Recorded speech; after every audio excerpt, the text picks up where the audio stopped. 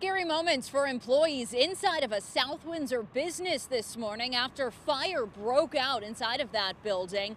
According to South Windsor Fire, there were 9 people inside of this business here at 410 Burnham Road. All of those people able to get out safely this morning, but when fire crews arrived on scene, there was smoke and flames shooting from this building. Take a listen to what the chief had to say.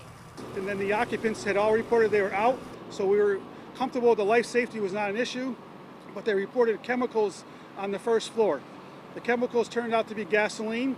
The business is a company that sells and rents construction equipment, so they have power saws and equipment such as power saws with gasoline. That was what the chemicals were. The East Hartford Fire Department also here on scene along with South Windsor to help them put out this fire. As you can see here behind me, the building has significant damage, especially to the roof of the building. The cause of this fire is still under investigation. From South Windsor, Afonso, Fox 61 News.